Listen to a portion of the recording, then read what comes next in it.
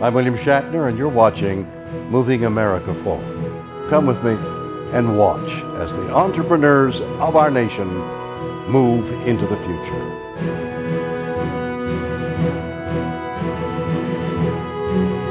In the Lakota language, Acaji means tomorrow, and Acaji makes tomorrow possible today. Take a moment to describe to me exactly what you do and who you do it for and how it helps move America forward. Well, Mr. Shatner, what we do is create virtual worlds. Picture a life-size video game or a movie set with working props, and you will get the idea of what our virtual worlds are like. Our company has been around for 6 years, but we have worked on this dome for the past 13 months.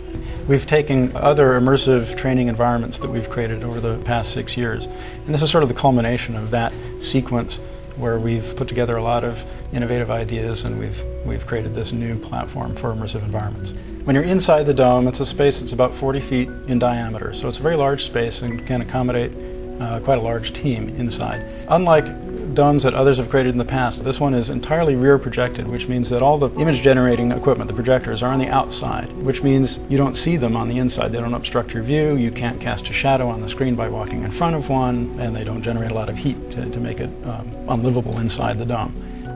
The world's first Acaji Dome was built in early 2010 at the U.S. Army Air Defense Artillery School at Fort Sill, Oklahoma. Currently being used for training Stinger missile crews, this virtual environment is the first of its kind, integrating unparalleled imagery with sensations such as heat, cold, wind, and scent. It's as a realistic simulation of the world as we can possibly do by digital means. What they miss, they do not target correctly, they do not sight correctly, that is all translated into the digital world. Existing software can be readily integrated with existing Acaji hardware, providing interoperability with other simulation systems.